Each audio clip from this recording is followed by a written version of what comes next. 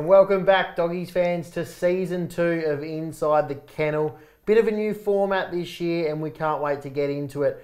As you know, we've already had round 1 on the weekend, and joining me tonight for our first episode of Season 2020, I've got 2 debutants from Adelaide Oval on Saturday in the league team. We've got Nick Lang and Ryan Carnelli. Ryan, good to have you on first show, mate. Late call up. Thanks, good to be here. Yeah. We were going to have Troy on, you coming on next week, and Troy's stuck in a meeting, so he'll be on next week. But we got the next best thing. Played a great first game on the weekend, but so did this man as well. He got best on, had a lot of ranking points on the weekend as well. And Nick, good to have you on, mate, and a great start to your league career. Thanks for having me. Yeah, it was good, yeah. No, it's great to have you two boys on, and a very exciting day Saturday. Obviously, Ryan, we didn't get the result that we were looking for, but some really positive signs there, and obviously new coach, new game plan, a lot of new personnel. We're on the right track, and hopefully we start to put some wins on the board. Yeah, absolutely. I reckon after the first quarter, structures started to click a bit better, moved the ball well, and yeah, hopefully we're in the right way. Yeah, we did. We outscored them after quarter 1 as well. So certainly played some better footy there once we started to get our head around it. But I just want to ask you, Nick, obviously COVID, it's helped with injuries and that. It's allowed people to get back that time off. But the unknown, and us as a club, we've had a new coach, a new game plan, a new structure. It was tough to be able to do that without no trial games. I know we had an intra-club the week before, but it must have been tough to get your head around a whole new system going into round 1. Yeah, it was definitely difficult. Obviously not being able to put the structures and new game plan in place, over 3 weeks, which you normally get leading up into round 1. Obviously just the one internal, which was more, looking at the players, I guess, and how they've come back, fitness level. So round 1 was always going to be tough. Yeah, and for you, Twig, your first year back at the club for a year or 2. How have you found it, and how excited were you to get out there on Saturday? Yeah, no, it was definitely surreal playing with one of my best mates and Nick, debuting together. But yeah, just the culture coming back, everyone's welcomed me. It's been amazing, and yeah, all the coaches, support staff, yourself. It's just been, unreal so far. No, it's been great to have you back, mate, and you've been lighting up the track as well. So I don't think anyone's got near you in a run yet, and if they have, it was probably this man. We got the 2 outside wingmen that got a big future at league footy level. But, the segment's back, Nick, and Prez, he's got a habit of jumping on the big fish at the time and trying to get them in for his quick hands segment, but so he's gone after you this week after I told him not to, because you're coming on the show. So can you get someone else? But, he wanted you, so we let him go. It is brought to you by Peter Page Holdens this year, which is great to have them on board as a sponsor. If you're interested in getting on board the Dog Show this year, hit us up, because we'd love to have you involved as well. But Prez is back with his quick hands, and he's got the man to my right on this week, so let's see how he goes. Welcome, Doggies fans, and welcome back to another year of Quick Hands. I'm Kyle Presbury. Firstly, I want to give a shout out to Peter Page for jumping on board as sponsor this year. Get down to them at Elizabeth, and they'll help sort you out. But wow, what a first guest I have on Quick Hands this year. I'm very excited.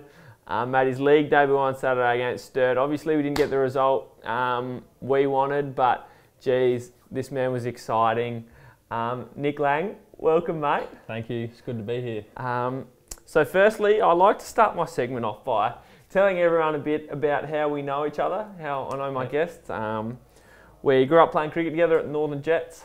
Then you decided to cross paths with me at Trinity. Yep. Came to school, and we became really close at school. We did, yes. So yeah, that was sort of how we met. But tell us about Saturday, mate. The build-up, everything. How was it? Very nervous before. Struggled to get a bit of food down before the game. But sort of once I got around the boys, it was good. Very exciting. Yeah. You struggle at the best of times before games, don't you, mate? Yeah. Let alone before Adelaide Oval, round 1. Yeah, very nervous operator. Yeah. But yeah, no, you were really good, mate. The Doggies fans are got a lot to look forward to in the future, mate. If you keep playing like that, who knows, we might not only have you for a year, but that's a bit of the unknown for now. But tell us a bit more about yourself. You grew up playing cricket. You were a very good junior cricketer in a few state squads, all that sort of stuff. Tell us about your trip to India. What was that for? Yeah, so that was for the Darren Lehman Cricket Academy. It was a good opportunity. I had to pick a country lad, so obviously, yeah, he got chosen to represent sort of the Barossa Valley region, I guess you'd call it. Yeah, went over there to Bangalore for 14 days. Played 7 games in that time. Yeah, it was a good experience. And how'd you go over there? Did you hit any runs? A few, not as many as I would have liked. Yeah. And what were the pitches like? Dry. We actually did have one wet pitch. Someone did leave the sprinklers on, which was yeah, quite good for the couple of seam bowlers that were playing. Yeah. And you're a bowler as well. You do a bit of both. Did you do much bowling over there? Yeah, did a bit of bowling. So bowled my leg spinners. Yeah. So I got a couple of wickets, which was nice. But yeah, some of the batters took to me a bit. That happens. Yeah, that does happen, mate. And tell us about your time at Trinity. Your year 10 year was an incredible year of school footy for yourself. You played with Wayne Miller at school footy, and sort of tell us about that year of school footy, year 10. Yeah, we lost 1 game for the whole year. Yeah, so it was good playing with Wayne. He obviously come across just for the 1 year. Yeah, versus PAC in 1 game, and yeah, knocked them off by 4 goals, I think, which was a pretty big mark on the school footy. Yeah, me and Wayne linked up a bit, which was nice. And how many goals did you kick that year, mate? I can't tell the exact number. How many were you averaging then? I know you know that number. I think it was 6 or 7. I'm not sure which one. Yeah, you had a big year, and rightfully so with the delivery you had from Wayne out the middle of the ground in that year. Unfortunately, after that, you obviously went through a long list of injuries, your hardship. Tell us about the next 6 years and all what happened through that time. Yeah, so I had my year 11, had my first hip surgery, which is basically a 12-month injury, and then got back, played 1 game in year 12. Exact same thing happened, had surgery again. Obviously wasn't at school then, so then out at Centrals, and then played about 5 games in the 18s, and yeah, it happened again. That was 3 injuries. At this point it was pretty tough. And then got back 1 year, played 6 in a row, then did my ankle, needed an ankle recon, and then last year just had a few niggly things, but got to play 9 games, which was probably my biggest year for many before that. And then obviously got a pre-season in this year, which was very nice and it's helped the body a lot. And you read your awards on Saturday, mate. Yeah, mate, honestly, it's an incredible story. You obviously went through a lot of hardship, and I couldn't think of a more deserving bloke that had the opportunity to make his debut on round 1, mate. And means a lot. I was very proud to run out with you, mate. And that was good. If you fans didn't know that me and Langy got a bit of a man crush on each other. But yeah, no, I was very proud, mate, and I was very excited to get you on this week as my first guest. So thanks, mate. Thanks for coming on, and I really appreciate it, mate. Thank you. Right, Langers, there it is, mate.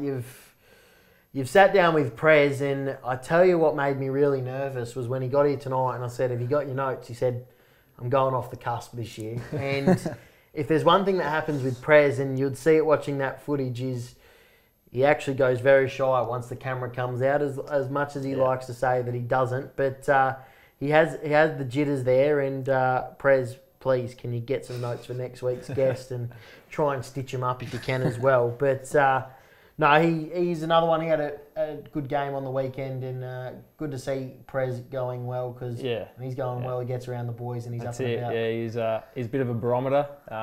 When he's up and about, everyone seems to get around him, and he brings everyone else up with him, which is good. Yeah, no, it's fantastic, and it's great to have his quick hands back, and I can't wait. Some of the new faces he's going to get. Twig, I reckon you're going to get stitched up on there as well soon enough, which will be good to see.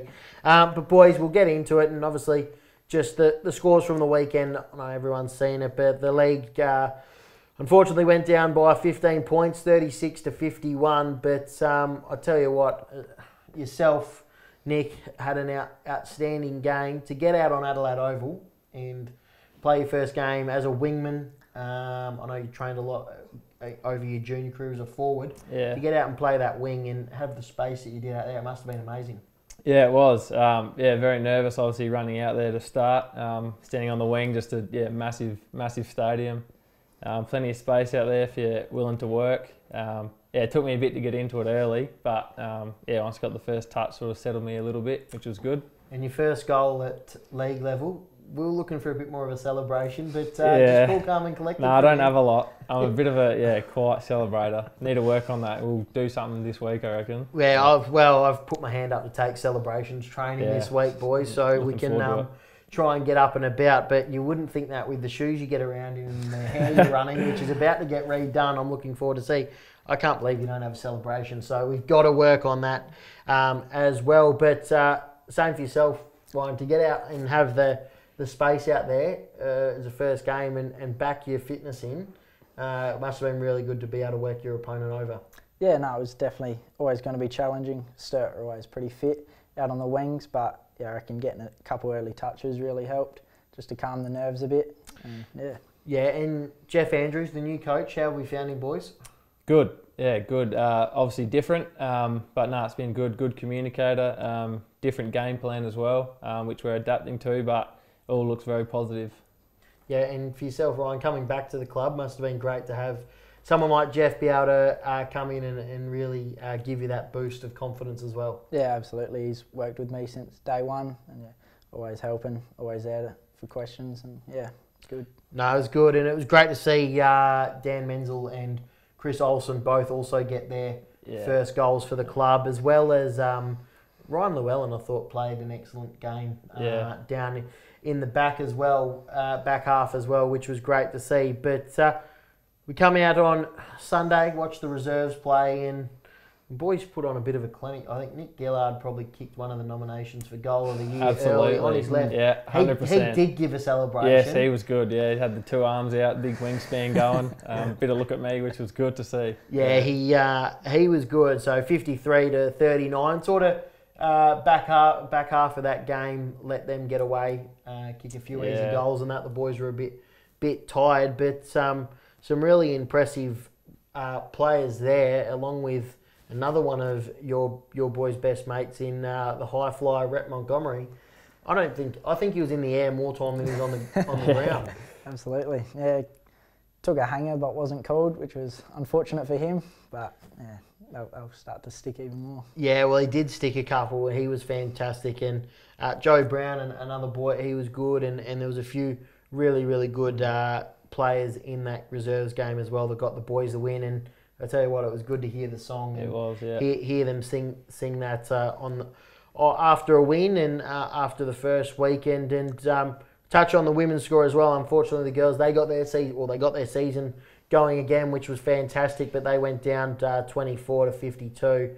But I tell you what, some big recruiting news for the girls. They've done well to get Sarah Allen from the Adelaide Crows to be back playing for them. So no doubt they're going to win some games very soon with her at centre half back. But boys, as we've moved this to a more of a review show rather than a preview, just to get it out earlier in the week for the viewers, we've taken out the teams and we've put in the coach's corner. So each week we're going to catch up with one of the coaches and get them to dissect the weekend and have a bit of a chat about what they thought about the weekend. So, I mean, he's done lots of media for KOTNmedia so far, the new coach, but we had to start with the head. It was also a big day for him, his first game as a head coach at state league level, and he'd get to coach on Adelaide Oval as well. So we caught up with Jeff Andrews and had to hear what he had to say from last week.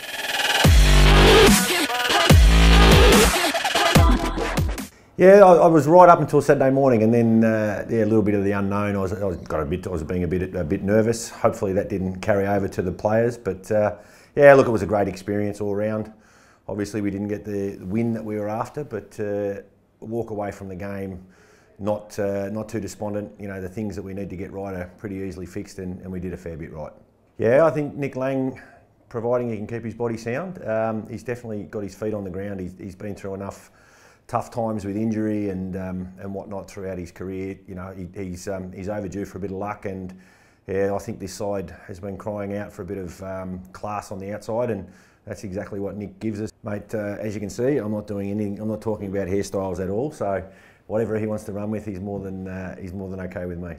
Yeah, look, we didn't play the way we wanted to play, so the message will certainly be about how and why that occurred, and just get back on the horse. We play Westies this week, and we've got a really good opportunity to play the game the way we want to play it. We did a lot right, and we just need to fix those areas that were let us down a little bit on Saturday, and we got our opportunity to do that this week against a quality side who've also had their colours lowered, so they're going to be on the rebound, and that's a great opportunity for us. Definitely a few sore bodies. First game, you know, well, let's call it a small or not a big lead up in terms of coming back from Corona and only having the 5 weeks and limited time with contested work, etc. But yeah, there were some sore boys, but no injuries. So look to have a full squad to choose from and a couple of extras coming back into that squad this week. Yeah, look, the unknown was we had to ramp things up pretty quickly to be ready to play, and the unknown was whether that was going to result in any injuries. We've got a great medical department that have done a really good job to keep our boys sound and get guys coming back from long-term injuries. So credit to them. And yeah, we did ramp things up and really didn't have too many breakdown, and we're close to a full squad to choose from this week. So very heartening. All right, great to hear the words from the head coach this week as well, and I can't wait to catch up with the Lions coaches and and a few of the other boys as well. But boys, great first show. Great to have you two on and get it out the way early. I know you are nervous operators, but you've been good tonight. And we haven't forgot last year that we were running a competition. If you shared the video, you went in the draw to win a signed Team Guernsey by the team. Now, unfortunately, logistically, Cooper Dums, we won't name names, although we have. We didn't get that Guernsey at the end of last year, but we haven't forgot. So the winner from last year will be announced on next week's show, and they're going to get a 2020 team signed Guernsey. So Twigger, they'll get your signature instead, which, you know, worth a little bit more. And we'll be doing the same for this year as well. So if you share the video, you'll then go in the draw to win a 2020 team Guernsey, which I promise you we will have. They'll both be signed next week, so we'll have one for the entire year. But until then, dogs, we'll see you on Sunday at Adelaide Oval for the league. We got the late game this week against West Adelaide. It's going to be very exciting. Get down there, watch these two boys in action, and let's get a win for the dogs. See you all next week.